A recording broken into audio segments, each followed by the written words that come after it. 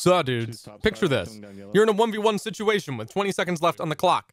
You have the diffuser. You can either go for the pick or go for the plant. You're situated by a staircase. That's the only viable pathway of entry. You turn the corner to find a triangular wub emitter. Good luck. Potato.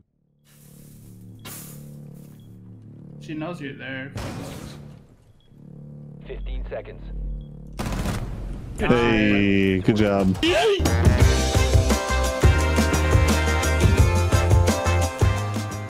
These are some examples of some old useless crap that I used to keep in my old wallet. Y'all already know the sponsor. It's Ridge Wallet. The design is simple for a reason.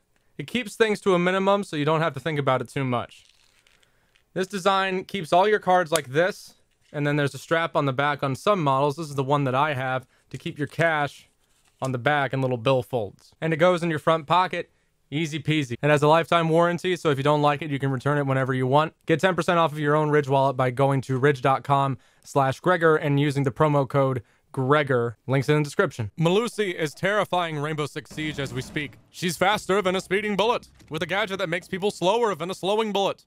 Her gun fires rapidly without a lot of recoil, and she has C4. I believe the general consensus is that this character is very powerful. I don't have a problem with the nature of a gadget that can slow people down, but I do have an issue with the lack of counterplay evident in the gadget's usage right now. There is a lot of bulletproof utility currently existing in the game, from the obvious bulletproof cameras to bulletproof cameras that fire laser beams, to deployable shields with hot sauce packets stuffed on the back of them. I think that Ubisoft is doing their best to provide interesting gameplay through the usage of new operators with the engine that Rainbow Six Siege currently runs on. I don't think we're going to get too much more variety until Rainbow Six Siege gets ported to a new engine, if that's ever going to happen. To talk about Melusi from a game balance perspective, I'm going to use the words that Ubisoft used themselves to describe her. A crowd control operator that has a functionality similar to Clash, Ela, Legion, and the like. Let's compare them. For starters, Clash at least has to be alive to use her ability. Ela has passive utility that is one and done.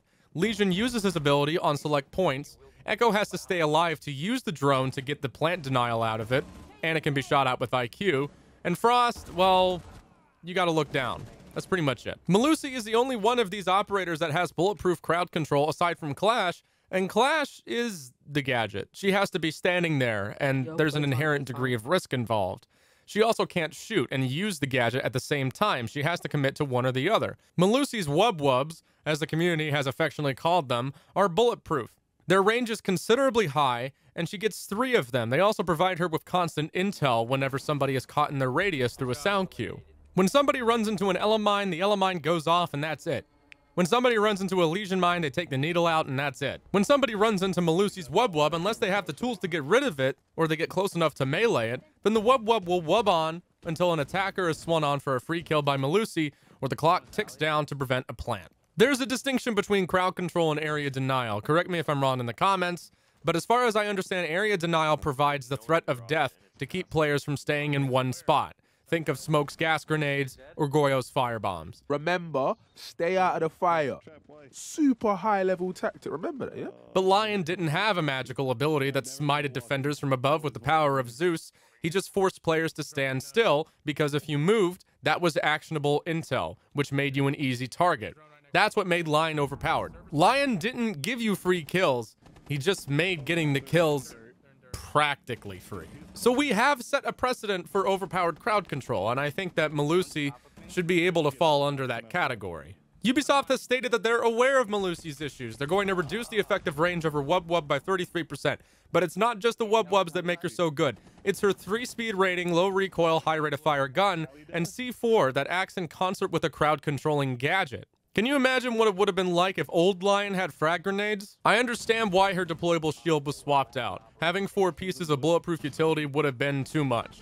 And barbed wire would be too much crowd control for her to have in combination with her gadget. And a bulletproof camera would have been too much intel, because the noise the Banshee makes also provides intel. Her gadget is so strong that we have to be very careful what kind of not as good gadget we give her, because that will make her even more overpowered. Ubisoft is in a bit of a pickle, but this is how I would balance Melusi if I worked at Ubisoft. Take away one of the wub-wubs. I don't think Melusi needs 3 of these devices. Considering how difficult they are to get rid of already, Melusi's performance ceiling, which is the whole fantasy football analogy that I keep bringing up that people can't figure out for some reason, no matter how many times I try to explain it. Melusi gets to have her cake and eat it too, by virtue of existing. And the other aspects of her kit mean that her potential return on investment is very high as well. Good gun, 3-speed C4, mainly. If I were drafting a fantasy Rainbow Six team, I'd take Melusi in the first round, and I better hope I get the first pick, because anyone who's smart is going to pick her as well. Either an emphasis should be made on how difficult these devices are to get rid of to ensure that their placement is smart, and the attackers have options to consider, we'll have to allot one of our ASH or Zof charges to this device, rather than having to deal with 2 Goyo bombs, 3 Melusi wubs, another deployable shield from smoke, 2 Maestro cameras. We're getting to a point where Zofia is basically a must-bring operator, and in a game like Rainbow Six Siege, I don't want must-bring anything. I think that the flavor of Siege is the variety. I understand that there are certain mechanics that are unique to Siege, like hard breaching and reinforced walls, and of course there's going to be characters like Thermite and Thatcher that are just going to get picked more than others. But it shouldn't be weighted so high, but the top 1% of operators are brought more than the bottom 99%. Alternative. Don't take away the wub-wub, but require it to be shot out, like a barricade. I'm not really sure why we haven't experimented more with bullet-resistant utility. I'm sure somebody at Ubisoft would be able to give a very logical response to this. But from the perspective of a player, we have bullet-resistant utility in the form of stuff like frost mats, but those have been more recently nerfed to prevent the effectiveness of the double frost mat strategy. But just because barricades can eventually be shot out, do you not put up a barricade because it can be shot? No, it's still useful to a certain extent. Why couldn't the same apply to more utility in this game? Making gadgets bullet resistant provides counterplay for the attackers. Right now, the issue with the defender-sided nature of Siege, in my opinion, is that the attackers don't have a lot of counterplay options for some of the stuff the defenders have. Attacker team compositions have become more about countering what the defenders bring than the defenders countering what the attackers bring. It's very one-sided right now. The crowd controlling effect of the wub-wub would still be in effect since it needs to be destroyed, and that will inherently take a certain amount of time to do. Take away her C4 or reduce her to a 2-speed. In addition to everything I've stated about the gadget, Melusi is a crowd controller, intel gatherer, and fragger. She has everything. Some operators have a little bit of this, a little bit of that. Some operators have a lot of this, but not a lot of that. Melusi has a lot of everything. Even if the gadget isn't tuned that much, taking away her C4 and replacing it with a bulletproof camera, in my opinion, would give her a large intel focus without making her too good at fragging. Her C4 synergizes with her kit exceptionally well.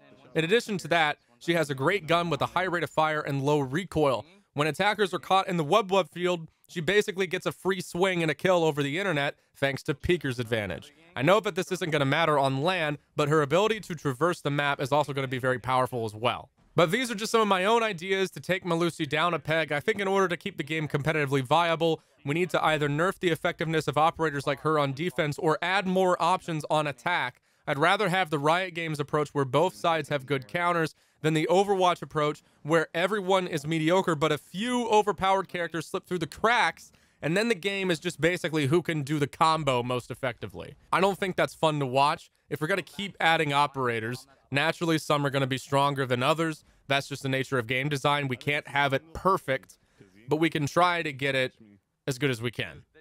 Deuces.